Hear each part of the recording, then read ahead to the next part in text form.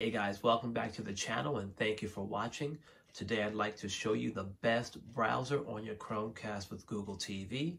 I've used a few browsers and either they shut down or they required some kind of mouse. But with this app I've been using for a while, it does not require a mouse.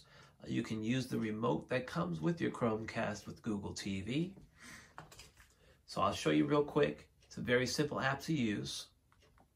Come over to apps here. Firefox is my recommendation. It's very simple, easy to use. I'll just come down to one of these websites, for example.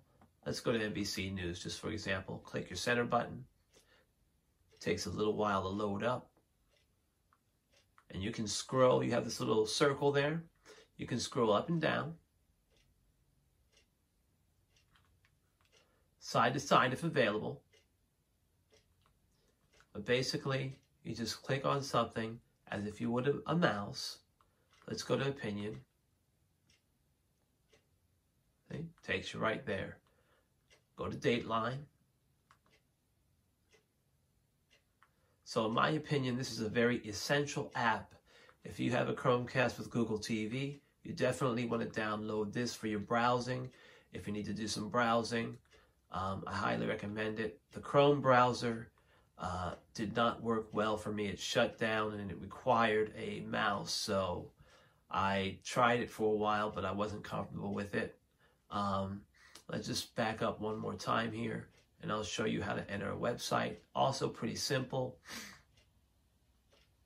Very simple app to use. So for example, you can use your voice here. AOL. And there we go. AOL. Hit the center button. It'll take you right to AOL.com.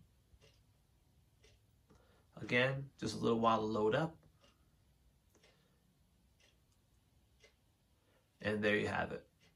Still loading a little bit, but it doesn't take very long at all.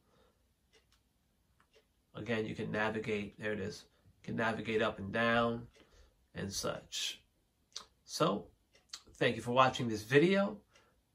Please feel free to like and share. And I'll see you in the next video. Peace. Thanks for watching. A like would be appreciated. And don't forget to subscribe.